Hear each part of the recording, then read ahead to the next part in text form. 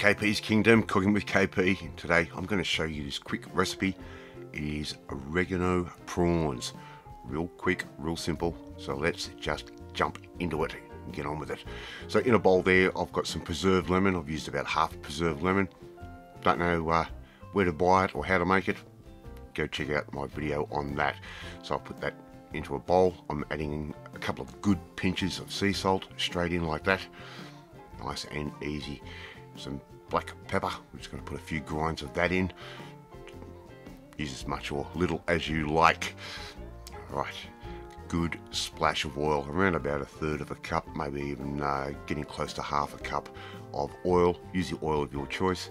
I'm going to put in a little bit of garlic, around about the equivalent to 2 to 3 cloves that goes in, and we want a good handful of oregano. It's the real base of this recipe.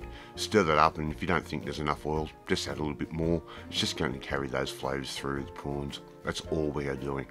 So all I'm doing is I'm just removing the heads off the prawns. Some people don't like looking at the head when it's on the plate. It's the only reason why I remove the heads. You can leave them if you wish, and we're just simply going to put those prawns into that marinade that we've just made up. You can peel the prawns if you want. It won't turn out the same.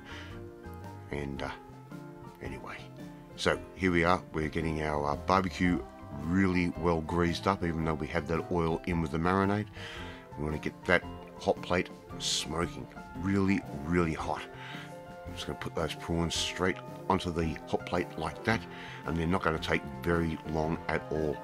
So make sure you spread them out evenly so they all cook evenly, and we're going to cook those for around about 3 minutes on the first side, just like I'm doing there. And then all we're going to do is turn them over.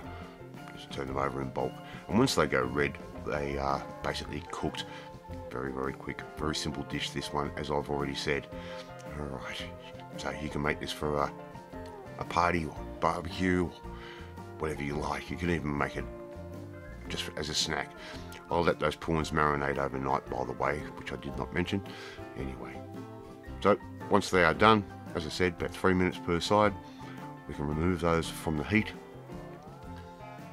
And if you haven't had oregano prawns before, you really don't know what you're missing. It's just a really nice flavour, really easy, really quick, and your friends, family, they'll love it.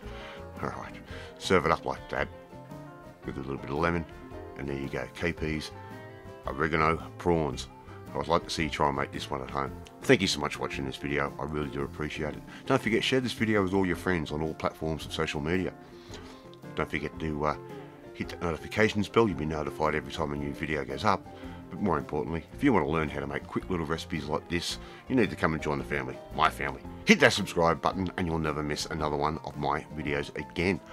I will catch you next time.